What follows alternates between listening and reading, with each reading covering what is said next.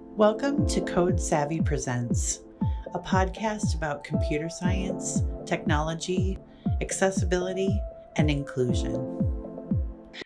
So to kick us off, I guess I would just have you introduce yourself and tell us a little bit about what you do and what your involvement with Cargill is. Okay. I'm Donna Niles. I've been at Cargill for some time with experience coming through marketing, sales and account management, supply chain management. And I've been in my role on what is called the Growth Ventures and Emerging Products team. We support Cargill's Protein North America business, and we're generally focused on animal protein. And I like to say that I think I have one of the best roles, if not the best roles in our business. I have the privilege of working with startup companies and new technologies and figuring out how we can pioneer or pilot or make investments in these companies and then build relationships out. We call it future-proofing work. It's true long-term innovation. We're looking at ways to set us up as a company for success as the market and the industry changes. Cool. Are there any companies that people might be familiar with that kind of got their start that way, or any projects that you've seen come through that process and kind of flourish? One that I have going on right now is we have a signed partnership agreement with an early stage startup company called Stenco. Stenco produces a plant-based oxygen barrier, which if we're really going down the rabbit hole, lots of recyclable packaging options exist today. Just think about like a cereal box that's made of cardboard, so that's completely recyclable and compostable. But once you put something in there that has to be protected from air, because air causes things to break down, or, in the consumer's case, we notice that they get stale. That's where you get that bladder bag, it's that plastic bag inside of it, or you get a liner that's applied to the box. And in this case, a lot of the plastic and petroleum-based products today aren't biodegradable. So they might be repulpable. You might be able to send it to a recycler who can do something with it. But if you were to stick it in your backyard, the cardboard would break down, be there, but the lining's still there. Exactly. Okay. So Stenco has a product called Stencoat, which is still in an early stage.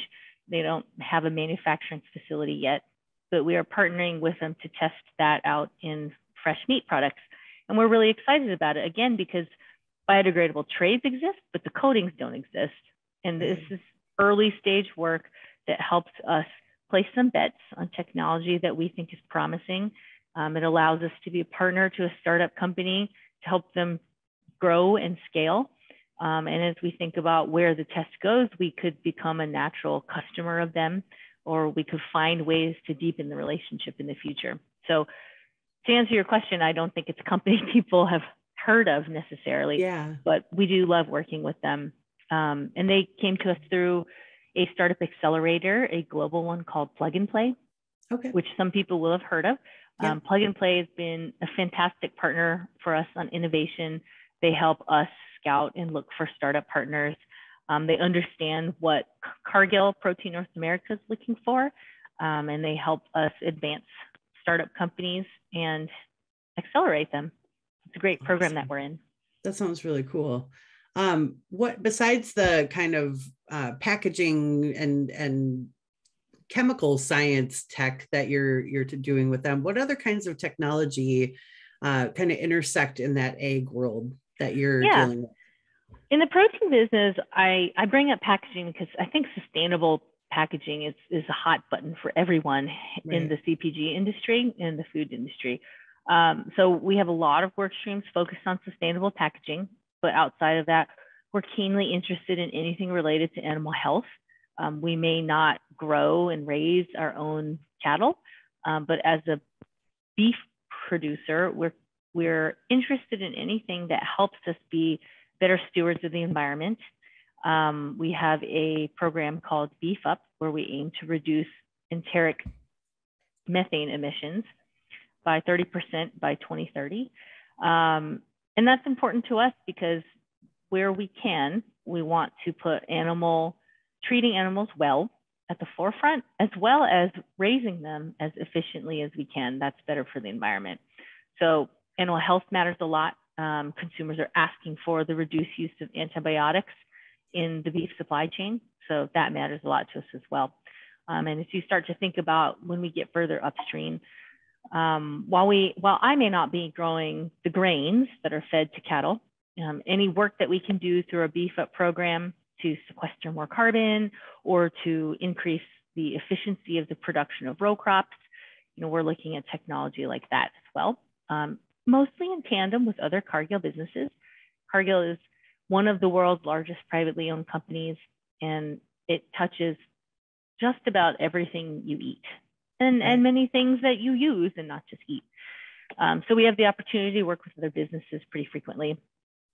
Food safety is top of mind always. We care about feeding the world in a safe and responsible way. And part of that is making sure that our facilities are as clean as they can be and our food as safe as possible. So we're always looking for ways to eliminate E. coli and salmonella from the food supply chain. Outside of that, I would say we have pretty deep interest in what's happening in consumer trends. And if you start to think about the world of digitalization, smart devices, e-commerce, people are shopping for and consuming food in ways that are really rapidly changing. COVID taught us that e-commerce is here to stay. Retailers are responding to that. And we need to be poised to address what consumers want, as that's going to affect what our customers, being retailers, food service outlets, restaurants, that affects what they're buying from Cargill. Yeah, that makes sense. In that same kind of vein, if people are, when they think about tech, they tend to think about, just coding or web development, but there's so many other avenues and so many different careers that technology takes in these different industries. Can you tell us a little bit about maybe what types of careers or opportunities there are that are more technical within Cargill, or that the industry that you're in on whole? Yeah, the first thing that comes to mind is when we think about STEM education, and I believe now in the K through 12 circles, it's actually STEAM. We've added art into it, which is wonderful. Yeah. But I think about some of those traditional disciplines. We have an initiative called Facility of the Future, where we are looking through our North American supply chain and our production facilities. And these are highly manual. You can't take beef carcass and cut it with machines or robots today. But we have to modernize them.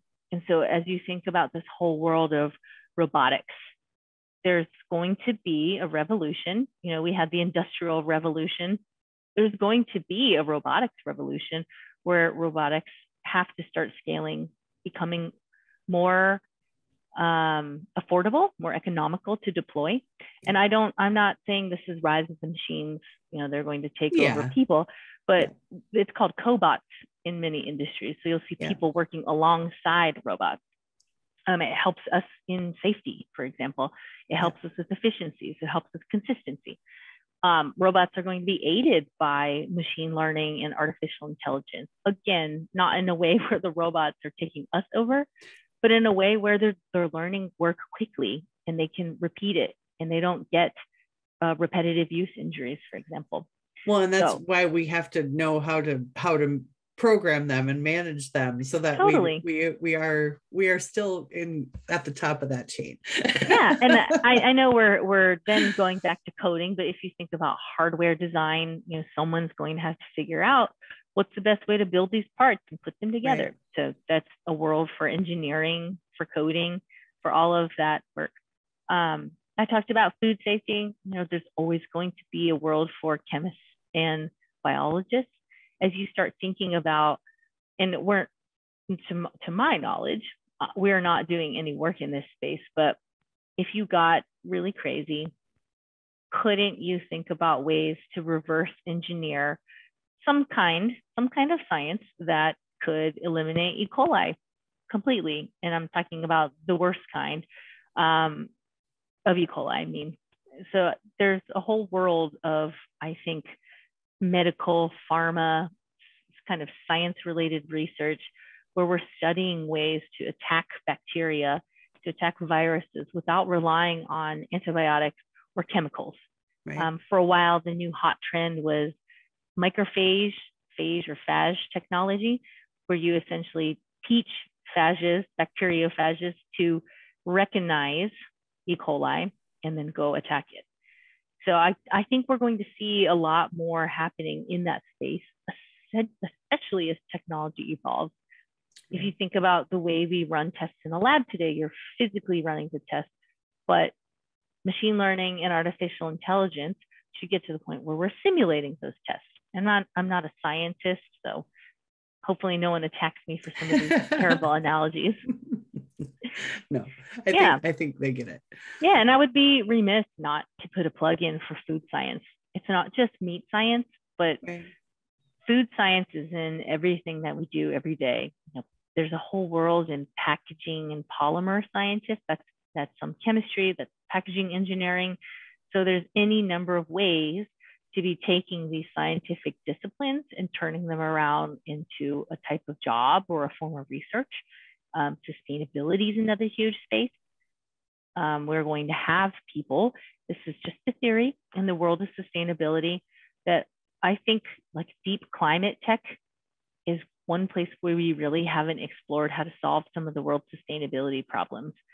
There's always going to be a monetary aspect of, you could develop the tech, but how are you going to pay for it?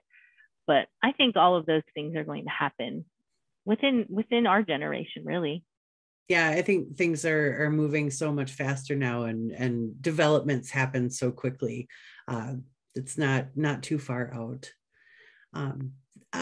Would you have any suggestions for maybe skills or certifications that people might look into if they're interested in going into those kind of industries? Are there kind of standards that, certifications that are in place, or anything you might suggest to people who want to get more involved in that world? I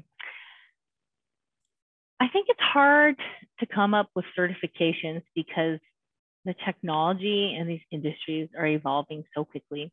Yeah. I think there are professional conferences and networking opportunities that are equally valuable. A lot of these big thinkers in ag tend to attend World AgTech and Future Food Tech. And so that's less on the formal learning side, more on the networking side. And just being aware of what the innovations and what things are kind of happening. Yeah, exactly. I think we are going to see a need for project managers and change managers as organizations are starting to adapt to this new way of working in the new world of technology, because that's going to change our functional business models. So there's always PMP for project managers. There are all kinds of change management certifications out there. I think ProSci is the big one, PROSCI, or maybe it's PROCI. And then I think sustainability education is a new and emerging space. Climate science, environmental science. I think we're going to be looking very hard at the business models we use today that generate greenhouse gases. And we're going to need people who have an innovative mindset and the education to do something differently and make change happen in big companies. Right. What is on the horizon that excites you? Is there any innovations that you kind of track and get excited about when you think about what's coming, or anything you'd want to share with us? I think the big sexy thing that comes to mind is every time I go to a food and ag conference, there are these automated tractors. I am very curious to see what's going to happen on the farm generationally, as we see American farmers retiring and who's coming in behind them. I think we're going to see a change in the way business is conducted. This is not Cargill's opinion, it's my opinion, but I think different generations may want to take crops to market differently, which really shakes up how those transactions are conducted today in person. And it takes us into the world of online marketplaces. And I don't really know what that's going to look like, but I'm excited to see what happens when a farmer or rancher decides they want to sell their crops, big or small, online. I think I am very curious to see what's going to happen globally as other developing countries start to export more products. I think that will be unlocked by online marketplaces as well. Then I'd love to see, this is a bit of a change of subject, but when I think of last mile delivery, how stuff gets into my home. Yeah. I have no idea what it's going to look like, but we are bound to have some kind of shakeup because we are still using the same model that we had when milkmen delivered milk to your house. It's just that the milkman's uniform has changed, into a blue Amazon vest instead. And so I think I don't know, I don't have a clue if it's drones or what it is, but something's going to change there. There's no way it's going to be someone's physically driving stuff to your home and dropping it off. Yeah. I when you were talking about the online space for farming, I'm like, I had this envision of like farm to table Etsy, which would be super cool. Yeah. I mean, I even think farmers markets can have shaken it up a little bit, but that's still a fairly traditional model. So there's got to be something where you or I can get onto your phones and say, I am looking for a steak that was sustainably raised for tomorrow, delivered to my house. And somehow that's going to happen. Right. And I think I love what you talked about a little bit earlier about making sure that there's that connection between what the consumer wants and getting that information to the producer so that there's the closed loop, right, of what the need is in the market to providers and then getting those things to them. So I think there's a lot of opportunities for innovation in our ways of delivering that and communicating those needs. So lastly, before we go, I'm just wondering if you can give us maybe one or two things that are coming up for your division and things people might keep an eye on in your industry, specifically for Cargill, like if there are some events or if there's some initiatives, like you mentioned the Beef Up program, like if there's things that people can just kind of tune into a little bit more and get on their radar. I've already talked a little bit about our relationship with Stenco. A lot of what I am working on is not public facing yet. Right. But I would say, I hope that people keep an eye out on the Cargill's protein business to see what we're cooking up in sustainable packaging. I think there are going to be really exciting ways for us to do more, not just to be using environmentally friendly packaging, but to start to develop relationships where we can shake up the packaging industry. And I'm not saying that Cargill is going to get into packaging, but I think there's more creative ways to look at it than we just buy it, we package it. So I think I am excited to see what happens in that space. On the Beef Up side, I'm always excited to see what kinds of partnerships we're cooking up. We have a relationship with Target, Burger King, McDonald's. Those are some of our big customers. And we have many, including Walmart as well. Yeah. And we're always looking at ways to partner with them to deliver more sustainable products. So I think that's a great place to keep an eye out. And then I guess a plug to Cargill would be that we are in many of the food products that people eat every day. So if you've had a quarter pounder at McDonald's or a cheeseburger at Sonic, I guess that's probably more of a regional reference than anything else. Yeah. Or if you buy meat at Aldi or Target or Walmart, you're really consuming Cargill products. And it's just nice to know that we've got a footprint everywhere and we're in everyone's homes. That is awesome. Thank you for the work that you're doing. I'm assuming it's just the Cargill.com website, or do you have a separate a separate web address for you can find everything there is to know about Cargill on cargill.com. But we have many products besides animal meat products.